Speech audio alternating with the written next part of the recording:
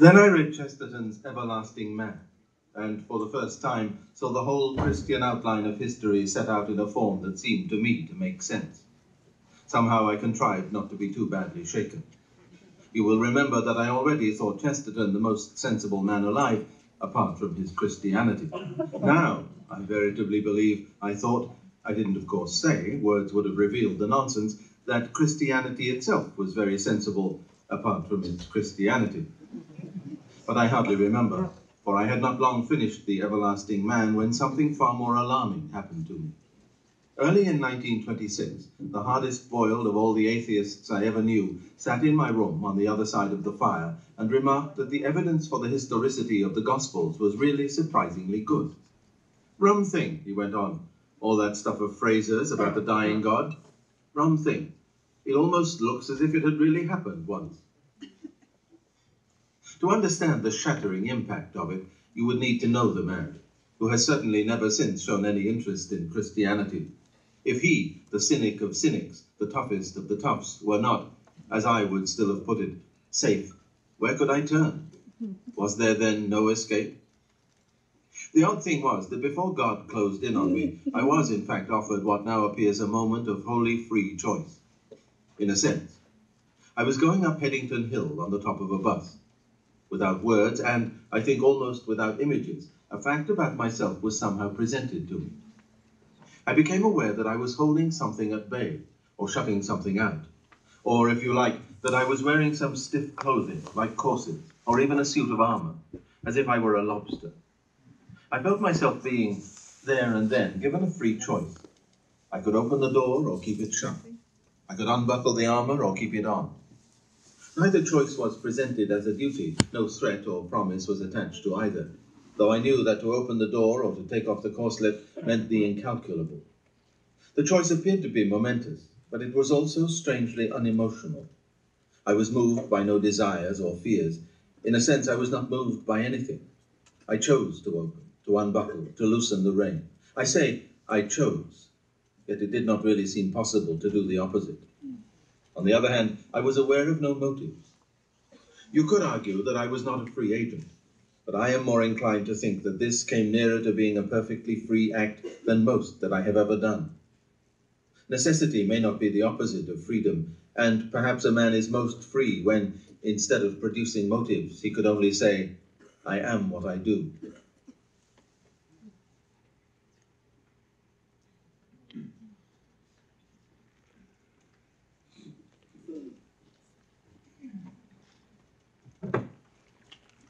Well, good evening. Thank you so much for coming back. It was all because of the chicken, right? It's such a blessing to be invited to fill out some of what I started when I was here last. I had a very disturbing experience after I spoke to you all. How many of y'all were here last time when I gave my little 15-minute thing? Greg Mott came up to me afterwards and he said, Lazo, I got a real big problem with what just happened. You should have gone on for an hour and a half. I said, come back in March. I got some plans. So I got my 20 pages here. I'll talk as quickly as I can. No. But I wanted to kind of continue to address the question that I had last time. What makes Lewis so imitable? What makes him so worthy of following as we follow Christ? And that's kind of where the talk Witness to Wonder came from as we examine Lewis's life and works. What makes him so compelling? You know that 3 men died on the same day. John F. Kennedy died, and an hour and a half earlier, C.S. Lewis had died, and Aldous Huxley, the author of A Brave New World, had died. Aldous Huxley, you only read if they make you in high school. John F. Kennedy's profiles in courage has dwindled vastly in popularity, and while there was a lot of hoopla about him, I bet you don't hear a lot about him on the 51st year after he passed, or the 52nd. And it's not to diminish the influence of these incredible men, but there's a voice that continues to speak, that continues to compel people around the world. And that's Lewis's voice. So I wanted to look at what makes him so compelling, what makes him a witness to wonder. And as I did, I have to let you know, I've been thinking about this talk since, I don't know, November or something? Is that when we first got together? And praying about it and trying to stay out of the realm of the feedback. Let's move this right over here. And I wanted to just to find a way to encapsulate. Now, I mean, I'm a guitar of one string. My friends can all tell you, you know, how you doing is a hidden question. What's the latest on C.S. Lewis when they ask me? You know, it's a nonstop topic. And well, Lewis said is, you know, an invitation to eyes glazing over too many times. I could probably have walked up here and talked to you for an hour about the life of and work of C.S. Lewis, just off the top of my head, but I wanted something to structure. I wanted to frame that up, and I struggled to find a way. I went back to ability and humility. I fought for a while about unpacking the theological doctrines of justification and sanctification. I would have talked about old cars and buying a dress and putting it in your closet. I could have gotten sanctification out of there. I thought about the 4 cardinal virtues. I cast around. And then I have to let you know, and I'll talk about this a little bit more in a minute, our chaplain at Houston Christian, Kristen Binkley, did a devotion a couple of days ago, and things locked into place. Another thing that locked into place after I prayed was, you know, in looking forward to the privilege of coming to speak to you, I thought, well, how am I going to frame this up? And I've got about an hour and a quarter, and how am I going to frame this up? And I'm like, oh, it's Houston's first Baptist. I'm doing a 3-point sermon. I remember enough from my Moody Bible Institute days. We got a 3-point sermon, but then what 3 points? How could I possibly frame up the incredibly deep, wise, helpful life of C.S. Lewis and all his books besides into 3 points? And so tonight, I thought I would hold nothing back. I'm bringing out the big guns, C.S. Lewis style. I'm not going to give you the 4 cardinal virtues. I'm going to give you the 3 theological virtues.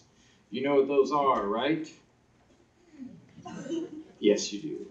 Faith, hope, and love. Those are the 3 theological virtues. What particular insight does C.S. Lewis have to offer to us tonight? How has he so grabbed a hold of my life, and my imagination, and the lives and imaginations of millions of others? Simply put, outside of Scripture, no author I know does more to help me understand and apply the 3 things that shall abide when all else passes away: faith, hope, and love. But I hope to give you a little bit more, perhaps, than you have, maybe a new Lewisian insight on each of these 3 things. I hope I say some things tonight that maybe you haven't heard before. Now, you'll remember last time I talked about Lewis's ability, his incredible intelligence, his wide reading. I'm going to warn you, I'm about to curse. I just finished Lewis's Oxford History of English Literature in the 16th century. It took him 9 years to write. He read every author from the 1500s in English, and then he read every author that had anything to do with them, and then translated those authors into Renaissance literature, Renaissance English, for fun. He wrote an 85-page bibliography of everybody that he had read about and read. It took him 9 years to write. He called it the Oxford History of English Literature. You know what he called it? The oh hell. It was only 1 L. It wasn't really cursing. The thing that stuns me is the way that this man, and I just finished page 582 last night. I got the 85 pages of bibliography to read, but you know, there's always tomorrow. The way that he gathers all of this information, puts it together, makes comparisons, and brings disparate authors from disparate times together, and then puts together in a perfect example. It's stunning, the depth and breadth of this man's learning. If you read Narnia and nothing more, you haven't even gotten a twinkling of the man. He called this book the top tune of his entire decade, and all the others were just little offshoots. The other books that were offshoots were Surprised by Joy, Mere Christianity, The Chronicles of Narnia. These were all the offshoots while he's writing this enormous thing. A student recalls once having dinner with Lewis, challenging him on his memory. Lewis sends him to the library. He picks out a book. The student opens the book, reads a line, and Lewis recites the rest of the act. It was stunning. The thing I think that's perhaps the most profitable to keep in mind is that with all of this learning and his philosophical training at Oxford, he was a deeply committed atheist. And like most deeply committed atheists, he was also deeply scarred. His mother died when he was 9 years old. He prayed for her to get better, and when she didn't, he said, "I prayed for a miracle." When she didn't get better and when she died, Lewis prayed for a miracle. He prayed for her to be raised from the dead. And she wasn't. Prayers don't work, he thought, and he abandoned that faith with alacrity. And then set about to study.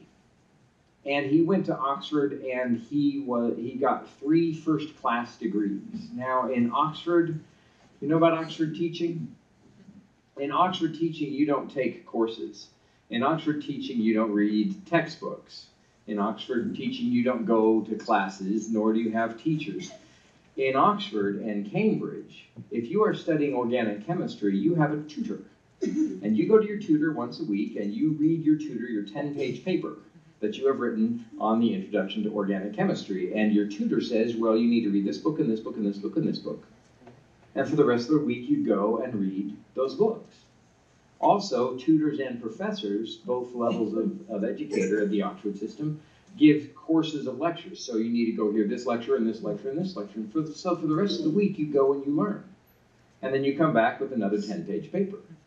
And you do this 10 weeks a quarter, or a term, 3 terms a year for 3 years. At the end of reading your paper, could you imagine reading your 10-page paper to C.S. Lewis every week? At the end of 3 years, you sit for 3 days and you write everything you know. And then they rank you on a 1st, 2nd, 3rd, or 4th class degree. C.S. Lewis did classics and got a 1st class degree. He then did philosophy and got a 1st class degree. And then he looked about for a job, teaching classics or philosophy. None was to be had. And so he pleaded with his father, and his father said sure, and funded him for another year. Lewis went back and studied English.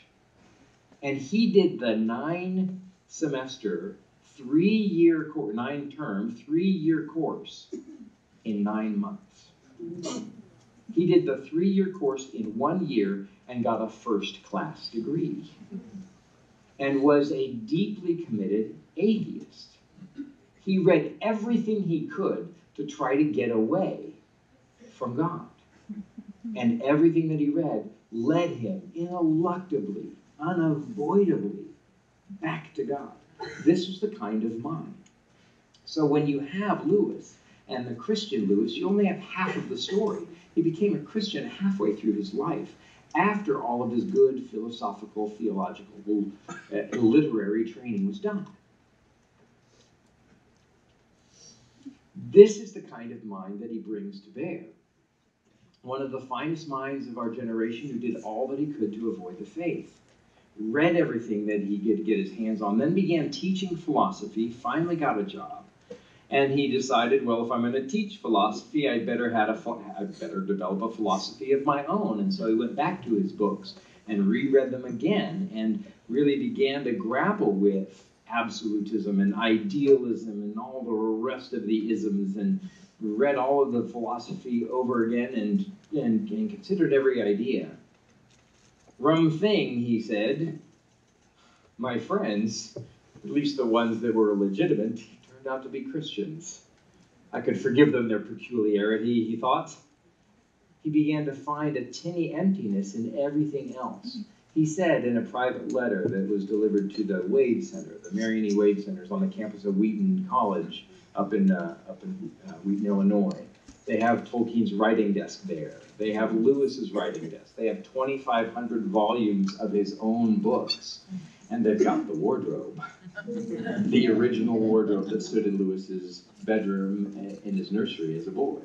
And yes, I've gone in it several times. And obviously, nothing happened. Here I am. I'll go up next week to work on my book, and I'll try the wardrobe again. While I was there, a private letter that he had sent to George Sayer came in near the end of George Sayer's life, and he said in this letter, "As nearly as I can tell," Lewis says, "my conversion was an entirely rational process. He was reasoned into faith." Now, I'm all for Kierkegaard and the leap of faith, but I think that leap is about like this. And there's very good evidence for the hope that lies within us.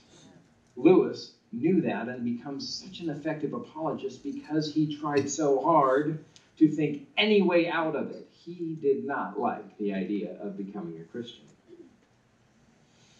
He says famously, in Surprised by Joy, "You must picture me there in my rooms at Magdalen, night after night, the moment my mind lifted even for a second from my work, sensing the unrelenting approach of him who I most earnestly desired not to meet. Finally, I gave in. I knelt and prayed and admitted that God, surely the most dejected and reluctant convert in all of England." This was Lewis's happy sinner's prayer. He was backed into a corner by the only mind that he could find that was greater than his. It was God's mind. What I want you to know about the first of the theological virtues, what I want you to know about faith, is that it's not wishful thinking. It's not whistling in the dark. Faith, Lewis says, is coming to believe with all of your mind and all of your heart and all of your soul what's true. And once you believe it with your mind, keeping on believing it. For me, the problem isn't so much coming to faith. It's staying there. It's sticking it when all around me says this might not be true. I'm probably just making this up. Where does it apply? Faith, continuing to believe truths you once assented to. This is Lewis's definition. Lewis puts faith and reason on one side, imagination and emotion on the other. And I admit that that sounds very cerebral, and it sounds, not to put too fine a point on it, very male. Amen, ladies? And certainly there was an emotional man to C.S. Lewis, although like a good, Irishman of his day, he learned to keep a stiff upper lip. But if you'd like to know a little bit more about the emotional life of Lewis, I can tell you, this is an advertisement, but not for me. I gotta tell you about a couple of interesting discoveries and books that are coming out. If you are interested in the life of C.S. Lewis and the wife of C.S. Lewis, his wife, Joy Davidman, is about to experience a bit of a renaissance herself. Abby Santamaria is a woman who, for the last 12 years, has been writing an original biography of Joy Davidman, not just as Lewis's wife, but as the atheist Jewish young lady who became a communist and the editor of a poetry magazine and then came crashing to faith. She called herself the most surprised atheist she had ever met when she found herself on her knees. Some suggest even that her account of her conversion had a lot to do with Lewis's structure of Surprised by Joy. Her biography, Joy, written by Abby Santamaria, is going to be available this summer. It'll be available in August. There's a critical study of Joy Davidman's works. This is done by Don W. King. But perhaps what's most exciting is a couple of years ago, a friend of Joy Davidman's passed away. And in her basement, they found a couple of boxes of her papers, letters that we didn't know, and, shockingly, 45 love sonnets that she wrote to C.S. Lewis before they were ever in love. They end in 1954. He married her for the first time in 1956, and then again, in case he didn't get it right, in 1957. There was certainly an emotional side, and all of this I bring up to mention one poem wherein she calls Lewis my great Antarctica. He was a frozen continent, perhaps a frozen adolescent, who kind of stopped emotionally developing at age 19. And she saw through it and made him deliriously happy once she got him in her clutches.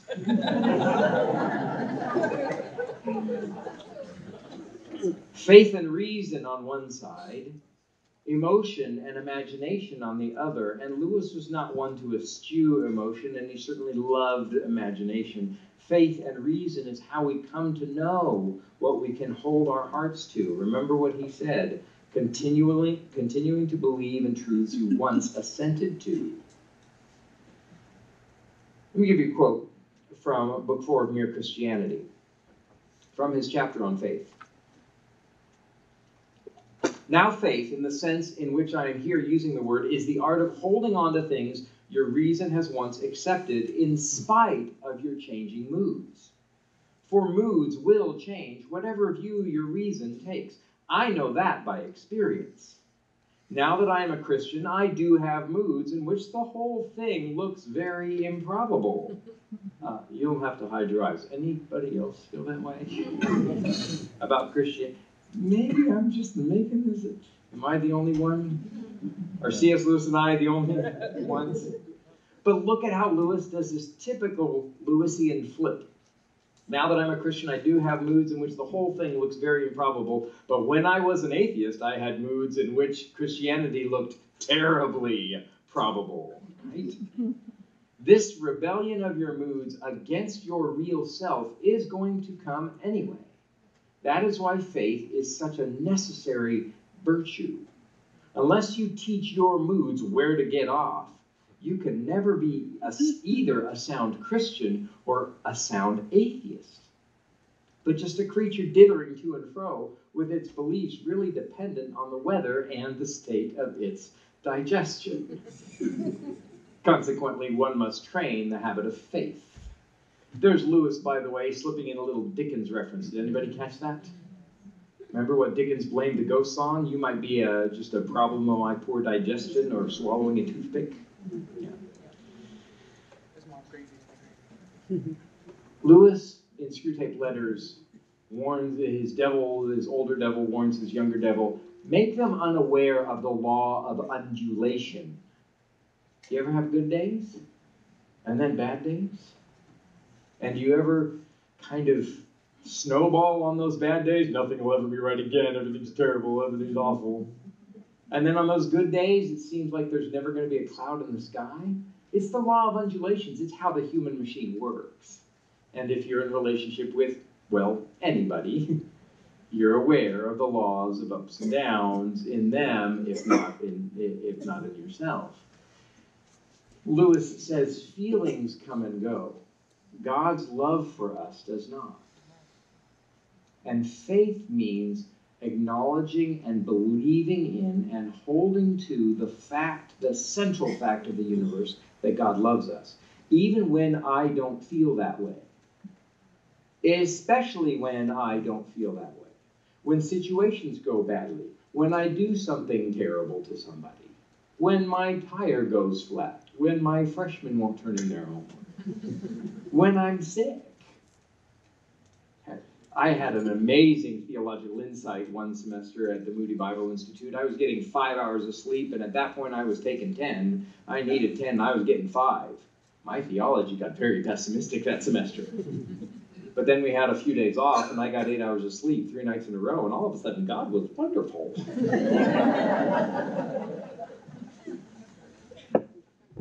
Frederick Buechner, in his amazing book, Godric, says, God's never gone, it's just men go blind.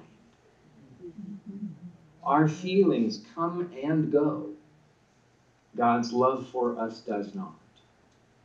Welcome them when they come. When those feelings help you towards God, embrace them. Think of it as good wind in your sail. When they go, and they will, get the oars out. Faith gets the oars out when the feelings go.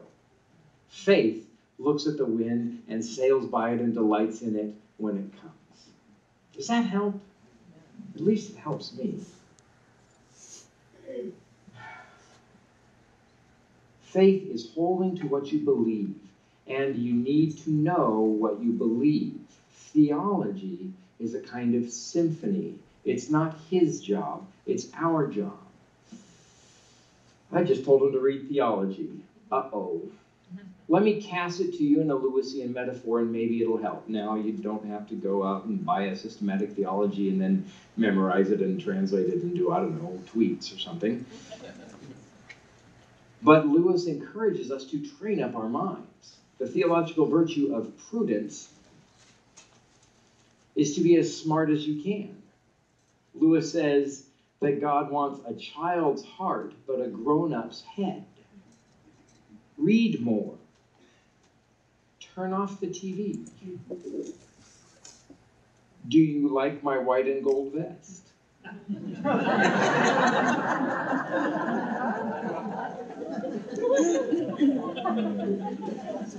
How much time do I dither away? We must be deliberate about training up our minds. So let me give you just a little insight into theology from Lewis's metaphor. If I am standing on a beach, I have a perspective of the beach and of the ocean.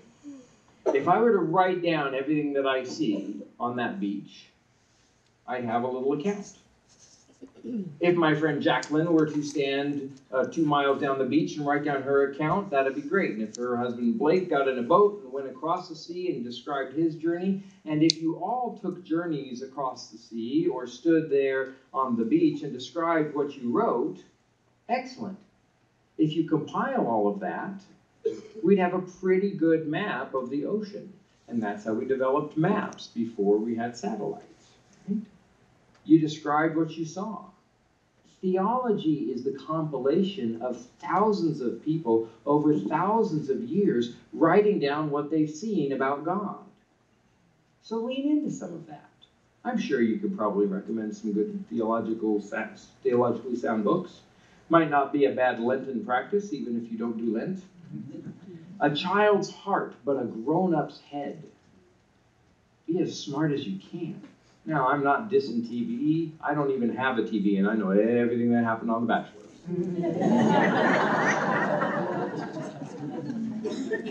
It was the news story of the day on our school announcements. I don't know how that qualifies as news, but, there you go. What I mean is, let's be deliberate about what we do. And I tell my students, I'm a terrible, terrible man. They're going on spring break tomorrow. At the end of the day tomorrow, I've given every one of my students homework over spring break. You may hiss and boo now. They have to read for 30 minutes every day. You may hiss and boo even louder now. Oh, and my students hate to read. I made them do homework beforehand. I made them go ask a faculty member, another adult, and a peer for book recommendations. They have to read for 30 minutes every day. But they are only allowed to read something that they love. And it's amazing what I get when I do their timed writes at the end of spring break. When I require them to love their books. I had one little girl, perhaps not my greatest of all students, not my most committed, and certainly didn't really enjoy reading, but she was encouraged to do this, and she came back from her vacation. She went with a couple of her friends, and she came back from spring break. She's like, Mr. Lazo, it's crazy. Every time I was out, I kept wanting to go back to the hotel and watch the next episode of the show that I was watching. And in fact, it was really a lot of effort to get me out of the hotel. My friends had to come drag me out of the hotel. It wasn't a TV show. It was a book. And the hotel was in Maui. I tell my students, and it, all they hear is this. Wah, wah, wah, wah, wah, wah, wah, wah, wah. But I tell them, that Netflix is the Iliad without electricity. Before there were movies, there were these books. And the reason why I'm making them read 400-year-old Shakespeare or 2,800-year-old mythology is not because it's old. I can find old and boring really fast. It's because it's good. Read a little more. Train up your mind. My nurse friend tells me to turn off all screens an hour and a half before I go to bed. But I still want to be entertained, and so I read. Learn more. Train your mind up. That will help you know how to think well enough so that when the law of undulations proves true, and when the storms come, and when the doubts come, you can hold to, mentally assent to, hang on to the things that you knew when you were convinced that they were true. That's what Lewis calls faith. Okay? So, what's next? Which faileth not. Yes, absolutely. Hope is the essence of things, or faith is the essence of things hoped for, the evidence of things not seen. Lewis says about hope that hope is heaven. Charlie Peacock, the songwriter, he wrote, did he write Baby Baby? He did some songs for Amy Grant. He's been producing records forever. Charlie Peacock has a song. He says, I want to live like heaven is a real place. Are you living like heaven is a real place? Ultimately, heaven is our hope. And heaven means him. Heaven means home. That's our hope. That there's more to it than this. And doesn't everything inside of you whisper that that's true? That there must be more to it than this? And of course there is. Now, I'm going to take on Bill Gaither now. Any Bill Gaither fans in the house? Bill Gaither and the Bill Gaither Quartet says, I don't want to be so heavenly minded that I'm no earthly good. C.S. Lewis says, balderdash. If you read history, you will find that the Christians who did most for the present world were just those who thought most of the next. The apostles themselves, who set on foot the conversion of the Roman Empire, the great men who built up the Middle Ages, the English evangelicals who abolished the slave trade, all left their mark on earth precisely because their minds were occupied with heaven. It is since Christians have largely ceased to think of the other world that they have become so effective in this. Aim at heaven, and you will get earth thrown in. Aim at earth, and you will get neither. Aim for heaven. Pull heaven down. Remember what Screwtape tells us about fear and guilt, the past, the present, and the future. Screwtape wants us to be thinking about the past. That's where guilt lives. We can't do anything about the past. We can, thanks be to God, do something about guilt. The future is where anxiety or fear lives. We can't do anything about the future unless you have a DeLorean. We can, however, do something about fear. Lewis says that now, the present moment, now is the place where time meets eternity. Screwtape wants us to think about the past or the future. God wants us to think about right now and eternity. And by eternity, he really means heaven. And by heaven, he means hope. Okay? Think about right now. Think about eternity. By the way, it seems to me, in my own experience, that fear and guilt work in exactly the same way. When I'm running from them, not wanting to face them, they cast a pretty long shadow.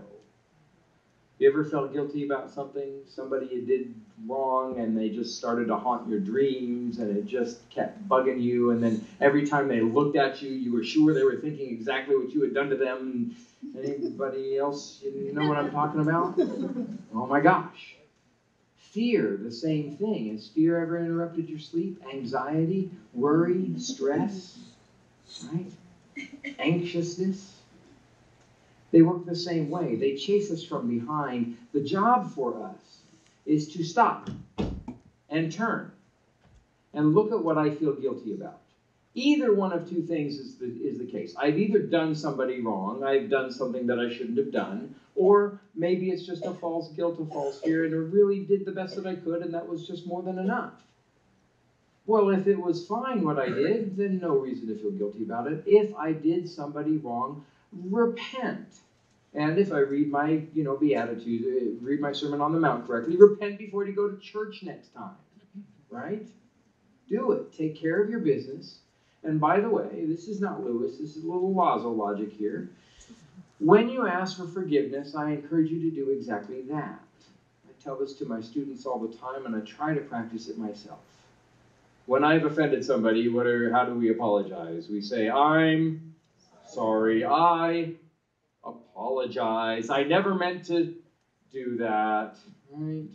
Give you a little Greek lesson. Apologia. What does it mean? Apologetics. Defense. I'm literally saying when I say I apologize, I defend myself.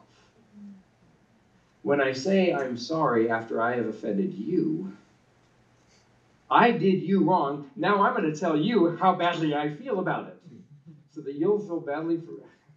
It seems a little manipulative and certainly self-centered. Perhaps the way to deal with guilt is to look somebody in the eye and say, I did this. Will you forgive me? And leave the question hanging in the air. They may say no, but at least you have repented and done all that you could. And more often than not, grace comes in. It makes a space to lay yourself out and to let grace work. And they might not say, I forgive you right now. Some wounds won't run deep. Don't think I don't know. But at least opens it up. And maybe the forgiveness will come in a day or a year or 10. God's forgiveness, thanks be to God, is always there right now. If he has removed our sins from us as far as the east is from the west, if he throws them in the sea of forgetfulness, maybe our sins are the only thing that we remember that God does not. Repent of a sin. Don't do it anymore. But then let it go. Let that past become the shining path towards heaven that we are all walking upon. Let it be like the marks in Christ's own body. He paid for that. Let him have it. And of course, the future, the fears work just the same way. Turn around. Look at what you're afraid of. Remember who you belong to. Remember that he exults over us with singing. Remember that underneath are the everlasting arms. Remember that Jesus said, all the Father has given to me will come to me, and no one can take them out of my hands. Nobody can take you out of God's hands. I've got news for you. That includes you. You cannot take yourself out of his hands. But I feel so guilty. Of course you do. It's the law of undulations. Go back to what you know is true. Get in the scriptures. And if you need to know about the love of God, open up the Psalms just about anywhere. If you get more than a page and a half, without hearing about steadfast love, chesed, you're reading the wrong translation. No, any translation, it'll be there. Remind yourself of the eternal realities that you know are true, upon which you have based your life. Lewis is a testament to this. It's faith and hope. Hope is a whisper of wind from a far-off country. Tolkien, Lewis's great friend, would describe this longing for a home in heaven as joy, joy beyond the walls of this world, poignant as grief. But it was actually our chaplain, Kirsten Binkley, who, without even knowing it, gave me the real insight to hope that I wanted to bring to you tonight. I got permission from her. And how hope connects with Lewis. She spoke of hope during her recent devotional while she was reading Isaiah 40:31 from the NIV. You know the passage in Isaiah. They that wait upon the Lord will renew their strength. They will mount up on wings like eagles. They will run and not grow weary. They will walk and will not faint, right? They that wait upon the Lord. Except she read the NIV, and I had never heard of it as I was working my way around how to speak to you tonight. NIV says those who hope in the Lord will renew their strength. Light went on. Hope means waiting. Hope means holding on to something that is not there. Hope and waiting have everything to do with what Lewis calls longing, joy. The German is Sehnsucht. There won't be a German quiz. Elsewhere, Lewis calls it having and wanting. Joy, it's this stab of feeling. And there are those great moments that are full of joy. But then the second best moments to the actual having is when that moment passes, wanting to be back in that moment. Wanting to be back with that person. Going to a great concert or a great dinner party or a great anything. Wasn't that great? And then thinking about how great it was is better than anything else except for experiencing it again. But it's so hard to experience it again. Wanting that depth of experience, that pang of lack, the waiting, the hoping. It's what Lewis calls joy. These are those great moments, you know them, with the people you love best, the places you love best, and the food, the food. I got to cook a curry at C.S. Lewis's house last summer for all the neighbors. And then I got to go talk to the Woodlands Christian Academy. Their kids are on spring break, and yesterday they got to visit the kilns. And they posted it on Instagram, and they were all saying, look, that's where Mr. Lazo cooked the curry. Showed them pictures. Food. I don't know about you, but when I was a member of Pioneer Baptist Church, we were deeply committed to misreading St. Paul, where he says, I buffet my body. I became a Baptist because of donuts.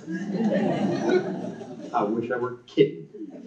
My friend Wendy Einer invited me to her dad's church, and we had these morning exercises every morning, except on daylight savings time, twice a year. Instead of having morning exercises, they had donuts. My first day in church, ever as a Christian, was donut day. I'm like, I'm coming back here. Imagine the look on my face the next week. Not only did I not gain another hour, there were no donuts. I had to wait 6 more months for donuts. But I had donuts to eat that you know not of. But in talking about food, I digress. Or maybe not. Is not food a great moment of joy? Isn't there not waiting for the meal to be done? Right? How much do you miss the cooking of someone who's now gone on to glory? Wistfulness, absence, something so good that the only thing better than having it is missing it, wanting it. The memory of joy is better than any alternate satisfaction. And if you don't think this too terribly strange, let me suggest that grief is a brand of joy. I want my father back. It's not going to happen. He's beneath a slab of stone in southern Spain. But the wanting him, the remembering him, the wearing of his ring, the seeing him in the faces of my brothers, it's a poor second best, but it's better than any other substitute. Missing my dad is better than any other man that's alive right now. It's joy. Because go back to what your faith has once assented to. You know that there is a sweet by and by. You know that this life is 80 years and 10. Or 80 years and 10. And then the reunification. I wasn't planning on talking about this, but I'd like to settle once and for all whether or not there will be cats or dogs. Will there be pets in heaven? There will be all things that we love in such a way that we could never miss anything, because he will wipe away our tears. And he's been keeping those in his bottle. A friend of mine recently, yesterday, just lost her dog, and she said, "Why don't dogs live as long as we do?" And I almost answered her back, "So that we can learn in little how to grieve, how to long, how to remember." Hope. How to hope for heaven. It's joy. It's the longing for our true city. That city with the true foundations. But heaven, that city, Christ himself our light, that's so far off and so long to wait for. Open up your Bible and look at the word wait. Pull out your Strong's Exhaustive Concordance, or do a little word search on your iPad or whatever. Look up the words waiting for the Lord. It is our lot to wait. Might as well, in hope, make waiting prayer. And in this way, in the way that we wait, in the way that we hope, in the way that we know that this is not our world, in the way that 21 Coptic martyrs kneel down and give up their lives, the name of our Lord on their lips. But more than that sacrifice, the way that one brother says thank you to ISIS for allowing that tape to still include the name of Jesus. He thanks his brother's murderers for allowing their Lord to be praised. If Christianity isn't real, I don't know what is. And I don't know any other religion that can do that. That's the real thing. Oh, may I be found like the brother or the brother in that day, because of the hope that lies within us. And remember what 1 Peter 3:15b says. Yes, you have that memorized? Always be prepared to give to anyone an answer for the hope that is within you, but with gentleness and respect. Did you see how the three theological virtues are there? Always be prepared, faith, knowledge, know, reason, do your work, think as well as you can. Always be prepared to give to any man an answer for the hope that is within you. Heaven, him, one day. But always with gentleness and respect. When you speak to somebody about the hope, make sure that you do it in, we're getting there. We got a good crowd. I want to clap. In this way, in the way that we hope, in the way that we long, in the way that we embrace the emptiness and look for the fulfillment. This is the way that we witness to wonders that we have not seen. But take heart, because our Lord has promised to us a blessing in doing just that, in witnessing to wonders that we have not seen. It's John 20:29. Blessed are those who have not seen and yet have believed. That's not the disciples, friends. There's a blessing they never got. You remember what John said? What we have seen with our eyes and touched with our hands, this we proclaim to you. But we will do greater things. Our faith in some ways is bigger. We didn't see him raised from the dead. We just assent to it. And if you think through the resurrection, that's the only thing that could have happened to the body. It makes the best rational sense. So hold to that and then live your life as if the resurrection is true. Treat every morning as a little resurrection. Treat every class, no matter how hard the one before has been, as another new day, another new start. Some schools of wisdom that I love say that it's never too late to start your day again. Sing to the Lord a new song. Psalm 137, how shall we sing the Lord's song in a foreign land? With hope and loud. Oh my goodness. In the liturgical tradition, I'm going from teaching the Baptists on Wednesday night. Tomorrow morning, I'm going to our fine arts block. Our choir and our orchestra is going to Austria and Germany for spring break. And they are going to sing Haydn's Missa Brevis in F. It's this beautiful mass. It's gorgeous. It's a little short mass. They're going to sing Haydn in Haydn's hometown. And they're singing the Mass in Latin, and they don't speak Latin, but I do. And I've participated in worship that embraces the Mass, and so I'm going to go home from this tonight, and I'm going to finish writing out my slides to explain to them what Agnus Dei qui tollit peccatum mundum, the Lamb of God who takes the sin of the world. And I'm going to hope to lean into them and say, when you sing that, some people are listening just for the hiding. Some people are listening just for entertainment. Some people just want to marvel that Americans aren't, chewing gum or something. But a lot of people in the crowd are going to be worshiping. That's how 1.2 billion Catholics worship, is through the Mass. There's a part of the Mass called the Sursum Corda. It's that part in the Mass where we say, lift up your hearts. And everybody says, we lift them up to the Lord. It's the way in the liturgical service we fulfill Paul's command in Philippians 4:4. He says, rejoice in the Lord always. Yes. Paul doesn't very often repeat himself, does he? Rejoice in the Lord always.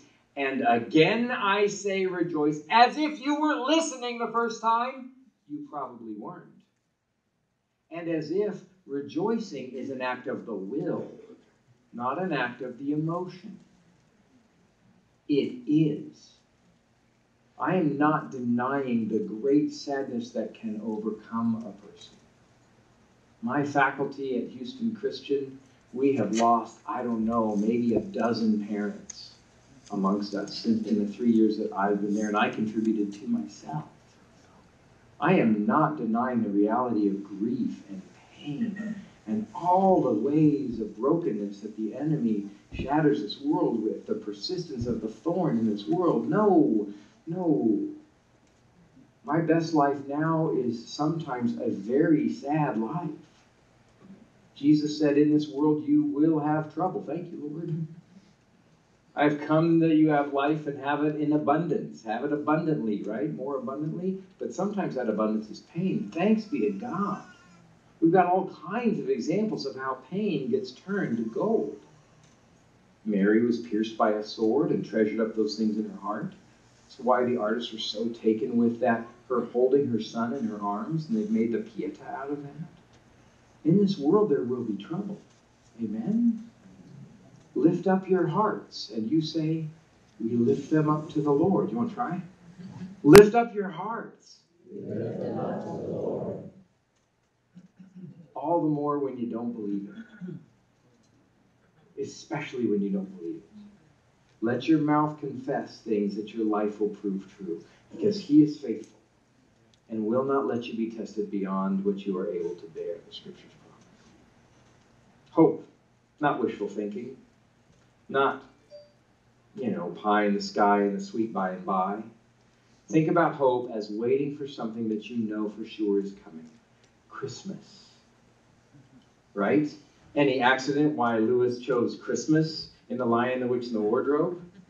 And remember how he described Father Christmas? He was so big and so glad and so real that the children became very quiet. They felt quite solemn, but also glad. Right?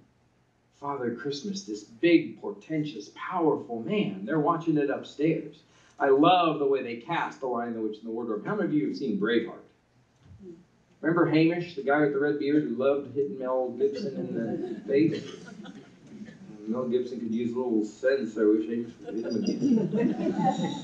Hamish's father, you remember that old warrior, the big old tough warrior, and then he gets hit with a spear and he breaks it off and he beats the snot out of the guy who hit him with the spear. That guy, Hamish's dad, that's Father Christmas in The Lion, the Witch, and the Wardrobe. Yeah, that kind of power and the waiting for Christmas. And remember how Lewis describes him? He had his eyes were bright as holly berries. How about a long-expected party, to quote the Hobbit? A long-awaited visit, right? Hope for all of these things. A delicious meal, for heaven's sake.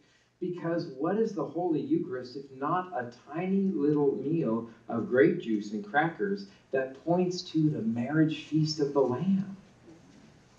a wedding feast. And, speaking of marriage, it occurs to me that it is high time that we talk about love. C.S. Lewis, quite simply and without any exaggeration, taught me everything I know about love. He says that love is how we go out of ourselves to meet someone else. How we go out of ourselves to meet somebody else. The fundamental move of love is a humble move, a humbling move. To think the very best you can of somebody else and to do the best you can for them. It's essentially self-abandonment anytime we can even come close to doing it. Lewis wrote an inimitable book, the most important book that I've ever read as an adult. I recommend it highly to you. It's called The Four Loves. I know the 5 love languages, but Gary Chapman and I both know the 4 loves. There are a few surviving recordings of Lewis's voice, and one is the lectures in 1958 that became this book, The Four Loves, in 1960. He starts out, in Greek there are 4 words for love. Storge, S-T-O-R-G-E, means affection. Almost anyone, it seems, could be the objects of storge. The ugly, the stupid, even the exasperating can be on its receiving end. Storge, you may not have heard of. Eros, we've heard way too much of. Philia, we haven't heard enough of. And you know about agape, or as the British pronounce it, agape. Which, by the way, was a very little used word. Christians came in, grabbed agape out of Greek, and turned it into love is patient, love is kind. That's that word. Good for us. Storge is the love of family members. How many of you have family members who you love but don't like? Okay, your counseling department has plenty to work on. Storge is family love. Storge is patriot love. Storge is accidental love. I hope Brian Hoyer can do it. Glad Fitzpatrick is gone. I learned a whole lot about Storge when I led a children's retreat. I was talking about football, for those of you who don't care. I learned a whole lot about Texas and a whole lot about Storge the first time I led a children's retreat here in Texas at Camp Allen. These little boys were talking, and they're like 7 or 8-year-old kids, and they started having an argument about who was better, Aggies or Longhorns. The vitriol! The violence! Do we got any Aggies in the room? Let me hear. Okay, do you have any Longhorns in the room? Yes, our cheer when we would play either of y'all. I did my master's over here at Rice, so our cheer was, that's all right, that's okay, you're going to work for us someday.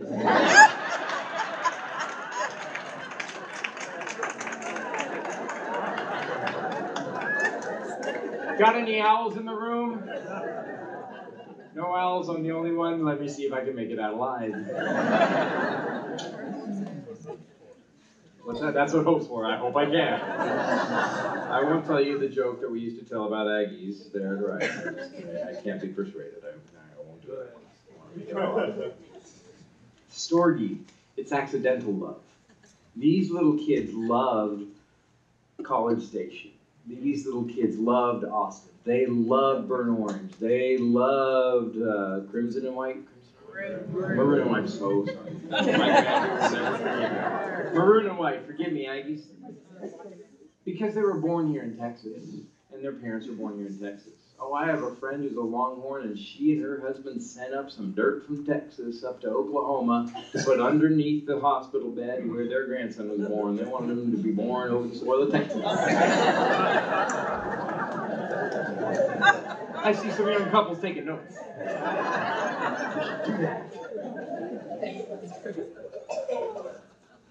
Who says it's better to be an Aggie? It's all right, it's all right. Who says it's better to be a Longhorn?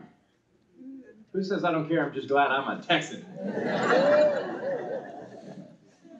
everybody knows that I love to be in the Southland in my favorite season. When God made me a Yankee, he was only teasing. There's something very accidental about our sports affinities. They have a whole lot to do with geography and where we happen to be born.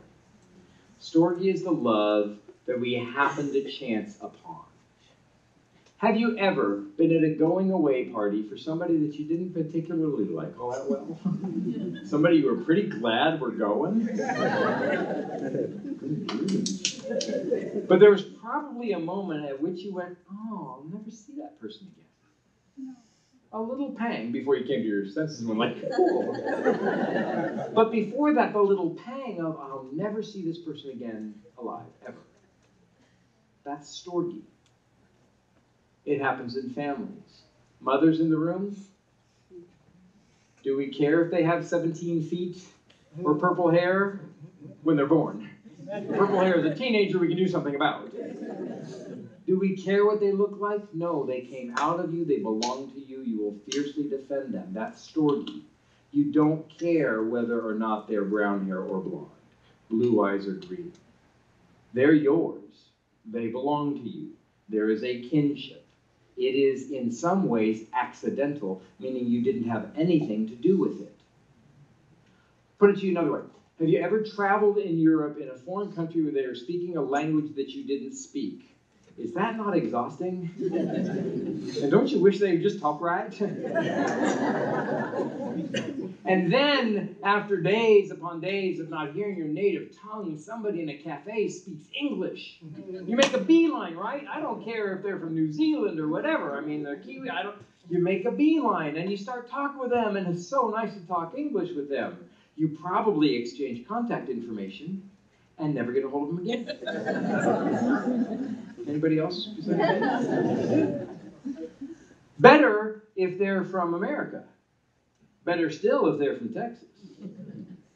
Better still if they're from Houston. There's more of that Storge, more of that accidental affinity. But unless there's something else to bind you together, that's as far as that love goes. It stops at the water's edge. Don't get me wrong, though. Storge, according to Lewis, is responsible for 9/10 of whatever solid and durable happiness there is in our natural lives. Affection, Storge, almost slinks or seeps through our lives. It lives with humble undress, private things, soft slippers, old clothes, old jokes, the thump of a sleepy dog's tail on the kitchen floor, the sound of the sewing machine, a child's toy left on the lawn.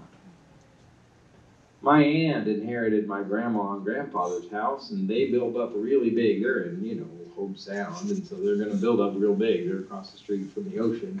But there's their little parlor in the front, and when you open it up, it smells just like Grandma and Grandpa's old house. That smell that is unique to them. When I got my great aunt's books after she passed away, and they smelled like her, and how I lamented when they didn't smell that way anymore. Storge and a little hope. Okay? Family affection. You don't choose it. Philia, friendship. The classic position of friends is shoulder to shoulder. Two friends standing shoulder to shoulder, looking at the same thing the same way. Friendship arises, Lewis says, out of mere companionship when two or more of the companions discover that they have in common some insight or interest or even taste which the others do not share and which, till that moment, each believed to be his own unique treasure or burden. The typical expression of opening friendship would be something like, "What? You too? I thought I was the only one. I love all of my colleagues. One of my colleagues loves Dorothy Sayers. I love Dorothy Sayers. I don't know enough of her, but I love her because Jack loved her, and there it is. Another of my colleagues is a big Tolkien person. She teaches Spanish, and man, we could go talk Tolkien for hours. Another of my colleagues loves Chesterton. I was away from my best friends for years, and then I came back to California for a visit, and as Eddie and I sat in the living room talking about our favorite songs, the favorite guitar solos on that, our favorite songs on our favorite albums, his wife walked through the room and said, "All you guys ever do is talk about music." We're like, duh. That's the good stuff. Friendship is born out of a shared interest. Now, it can be quilting, it can be NASCAR, it can be Lewis, it can be rock collecting. People get have you watched Pawn Stars? Oh my gosh, people are obsessed with lots of different things. It could be UFOs, whatever. If somebody likes the very right part of the very right thing, there's the potential for friendship. And you know what friends do? They separate from the crowd. How many of you have work friends? They're only friends if you will keep in touch with them in 10 years because of the kinds of things they love. I worked in a restaurant in California with a couple hundred people in the 6 years I was there. I'm in touch with one guy. How many of you are in touch with fewer than 50 people from high school? High school, Storgy, the people you still are in touch with, not just because they added you on Facebook, because you go do stuff. That's friendship. Okay? It's separating from the crowd, not to be exclusive, but so that you won't be rude. You know that your obsession with NASCAR or C.S. Lewis or quilting or whatever it is, you know that that's kind of weird, but when somebody else likes it in the same way, or even better yet, when they like it in exactly the wrong way. I have a friend who says, "I love the White Witch, man. She's the best character in the language world." You're crazy! But you know Narnia is important. Come on, let's fight about it. C.S. Lewis says, when one has read a book, I find there's nothing so nice as discussing it with somebody else who's read it, even though it tends to produce rather fierce arguments. And I say because they do. Friendship. And this is why men and women are generally not friends. Lewis says, unless they are otherwhere loved or mutually repulsed by the sight of each other, men and women are generally not friends. Okay? And I see this all the time in teaching teenagers. Are you guys going on? No, we're just friends. Just friends is a key indication that they have never really had many friendships. Because if you have had a good and true and abiding friendship, you would never attach a word like just to it. The solid bedrock love of my entire life are my friends. And I'm getting the better part of the deal. Friends separate from the crowd, love the same things the same way, and because you can trust them with your records, or your books, or your rock collection, or whatever it is, if you can trust them with the thing that you love the most, maybe you can trust them with the intimate details of your lives. Friends don't start out sharing intimacy. They start out looking at the same thing the same way. Does that help? This helps draw some boundaries for me, and that's why my best friends are different from some of my family members. My brother used to ask me to hear a quarter of what I would tell Eddie and Barry. In perfect friendship, this appreciative love is, I think, often so great and so firmly based that each member of the circle feels in his secret heart humbled before all the rest. Sometimes he wonders what he is doing there among his betters. He is lucky beyond desert to be in such company, especially when the whole group is together, each bringing out all that is best, wisest, or funniest in all the others. These are golden sessions, where 4 or 5 of us, after a hard day's walking, have come to our inn, when our slippers are on, our feet spread out towards the blaze, when the whole world and something beyond the world opens itself to our minds as we talk.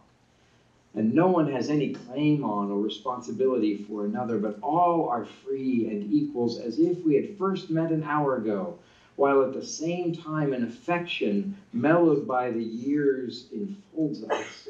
Life, natural life, has no better gift to give. Who could have deserved it? After friends have been hanging out for a while, that familial kind of storge grows up. Chesterton calls it the slow maturing of old jokes. You know about the cowboys that sat around the campfire for so many years that they numbered their jokes? First little boy says, well, fellas, I got one for you. Number 17. All these old hands is losing. Well, you think that's good? 38. Wow! Y'all go crazy. Third old boy says, yep. But you know what? 67. Dead silence. First old boy says to the second old boy, he never did know how to tell a joke. It's affection working with philia, working with friendship. Friends always make me feel as though I was getting the better part of the deal. Yeah. And a friendship will separate from the crowd, but will welcome a third and a fourth and a fifth. Heartbreakingly, in The Four Loves, Lewis says, now that Charles Williams is gone, I don't have more of Tolkien, I have less of him.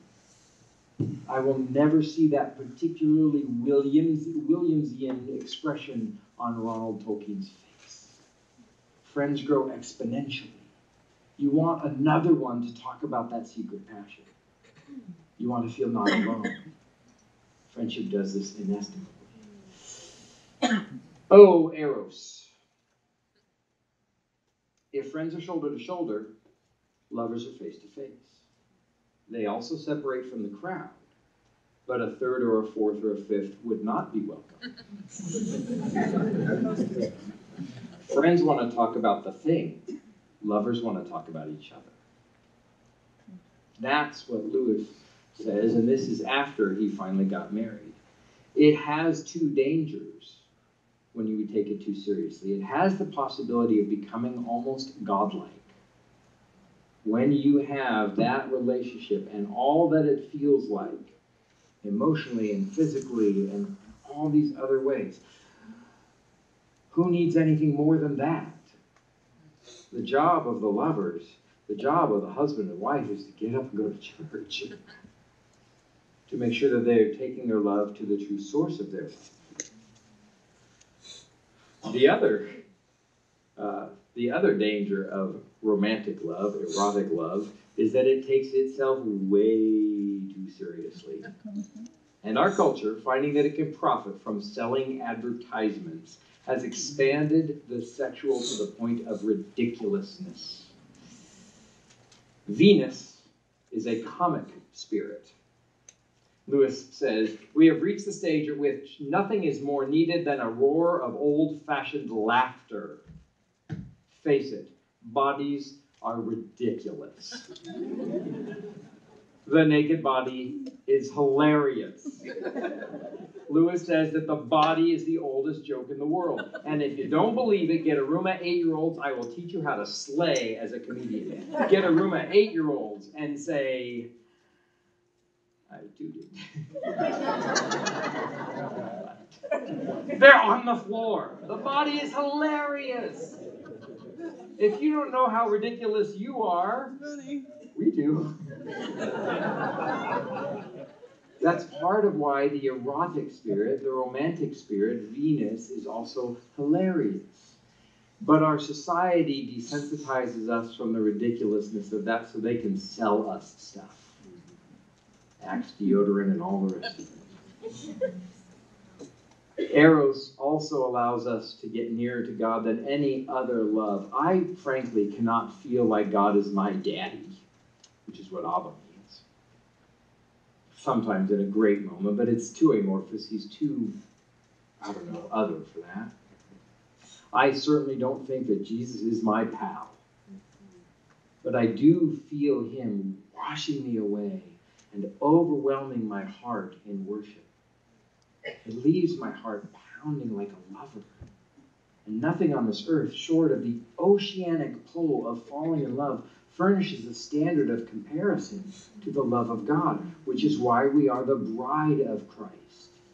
He used eros as the greatest metaphor for his love for us, because nothing consumes as much as that. It's not too far different. We have a worship band at my school that is stunning, breathtaking. I cannot keep a dry eye. And the only other feeling that encapsulates me even close to that is romantic. falling in love. It incorporates all. You feel like you have to physically respond. I don't feel like I got to physically respond to my buddy and I punch him in the arm once a month or something. And that's why we are the bride of Christ. That's why all the saints and the mystics talk about the romance of God. Read your St. John of the Cross. Right? Read your medieval mystics.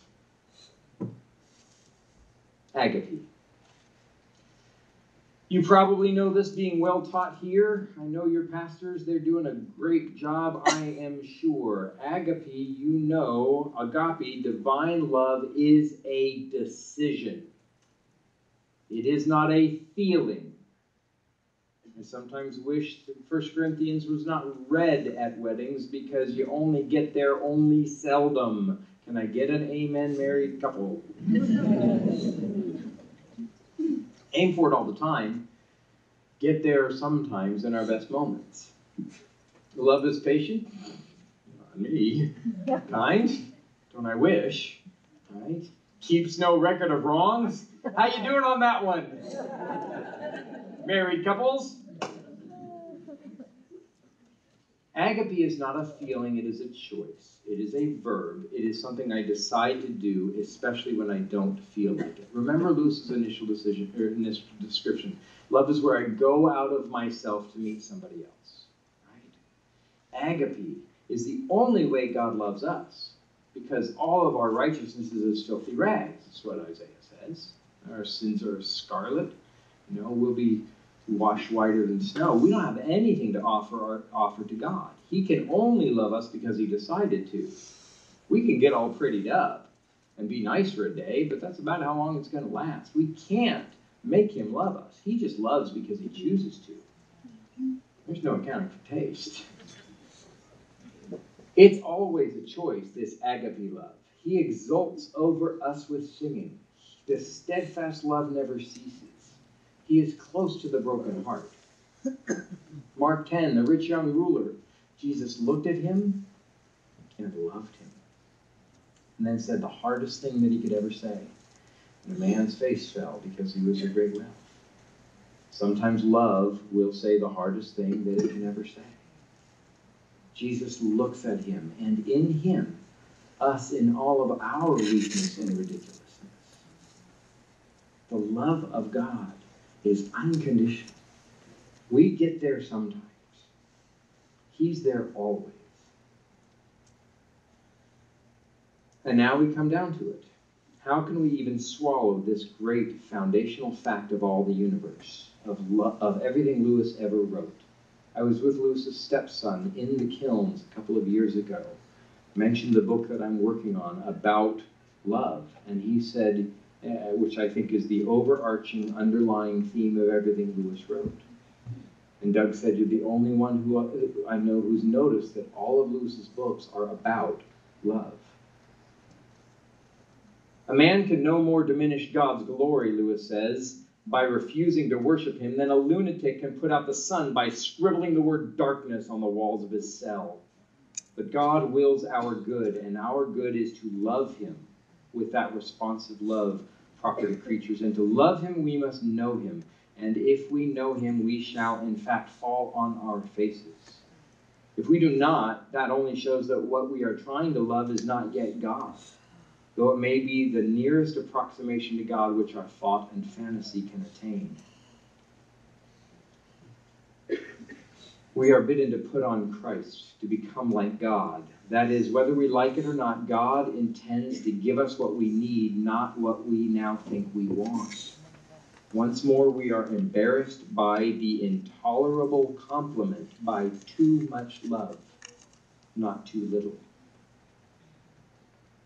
The problem for me is not paying enough attention to the fact that God loves me, sees me, does not sleep. If he really does rejoice over me with singing, and he that watcheth over Israel neither slumbereth nor sleepeth, if that's really true, if both of those are true, God must stand over your bed all night long making up little songs. It's this time, such a little thing. Nudging the angels. Watch, it's going to roll over again. I love it when he does that. First-time parent, remember first-time parents when you went in there just to check if they were breathing all night long, and then you watched them breathe? Isn't it cute? He breathed. If God exalts over us with singing, he must be standing beside your bed, singing over you in love. Not love ignorant of what you've done, love because of what you've done, and receiving the gift of his arms of love stretched out upon the hard wood of the cross. You do the deal, you are his forever, so that all may come within the saving embrace, the Book of Common Prayer says. He loves you. He decided to, and he doesn't go back on that. It's the intolerable compliment. But it's not merely enough to wonder at the love of God. We have to do something about it. Lewis, I love because he puts us in this pivot. What I believe must turn into action. You want to know how to figure out whether faith without works and the whole faith versus works and the James and the Paul and the James and the Paul? You want to know how to do that? Read C.S. Lewis. Because the moment he believes something, he does something about it. The moment you believe something, you must also do something about it. You must witness to the wonder. What's the wonder? That God could see you and love you. That must be the central reality in all the world. If it isn't, go home. Don't come back on Sunday. The love of God shed abroad in our hearts, expressed by the cross, the greatest undergoing the cruelest for the sake of the least worthy. This backwards, upside down, intolerable truth, that must be the truth. If not, we are of all men to be pitied, Paul says.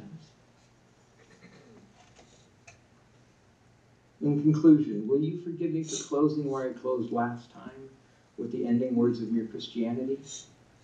I can't tell you how often I need these words. Give up yourself, and you will find your real self. Lose your life, and you will save it. Submit to death, death of your ambitions and favorite wishes every day, and death of your whole body in the end. Submit with every fiber of your being, and you will find eternal life. Keep back nothing. Nothing that you have not given away will be really yours.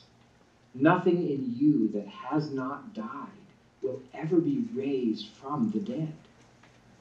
Look for yourself, and you will find in the long run only hatred, loneliness, despair, rage, ruin, and decay. But look for Christ, who loves you.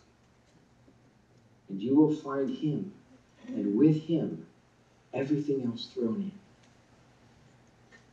So what do? Die to yourself. It's the perfect command this Lenten season as we lurch towards Easter. This season during which so much of the church thinks about the mortification of the flesh, the ways in which we carry around in our bodies the death of Christ. Die to yourself. But as you do, keep a weather eye open for the gardener at the grave, tending to early springtime flowers.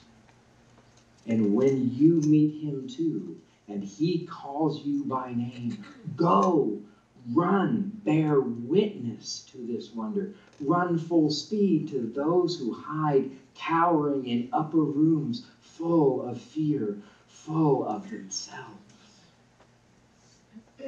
And bring news, both the news of the empty tomb and news of your full heart. Let them smell the sweetness of the virtues all around you. Let your face glow like Moses, come from the mountain, eyes shining, seeing the hindmost parts of God.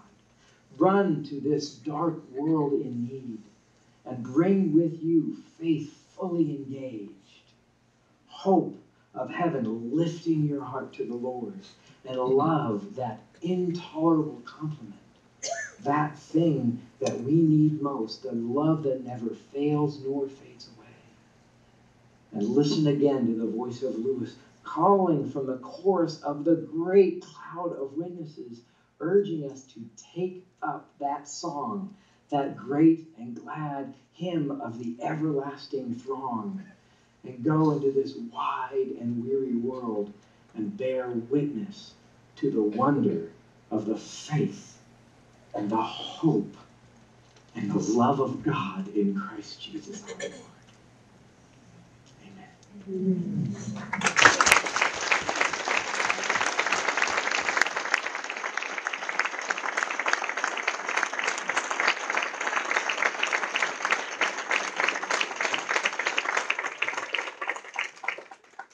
How many of you are ready? We're done tonight. If you would like